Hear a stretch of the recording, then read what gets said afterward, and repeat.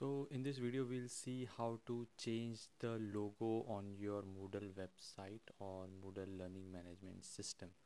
So first of all, make sure you have your logo ready with you because we'll be directly uploading it in the website. Alright, so for that what you have to do, first you have to subscribe to my channel, and then I'll show you how to upload a logo or how to change the logo. So currently there is no logo here, there is a site name, that's LMS tutorial. So what we'll do, we'll go to site admin, we'll go to appearance, we'll go to logos.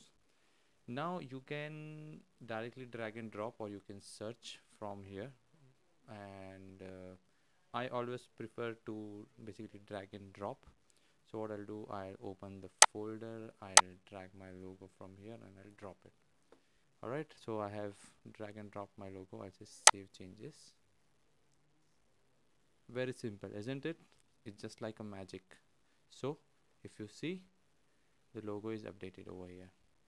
Now if you go to any screen, you see the logo is available there. Alright, so on the left hand side you see the logo. Okay, and whenever you click on the logo, it will take you to the dashboard screen.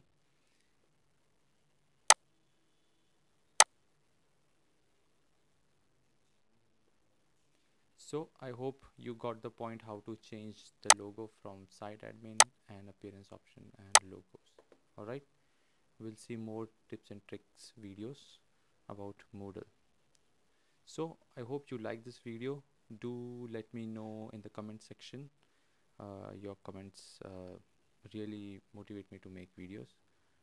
So keep watching LMS tutorial until next time.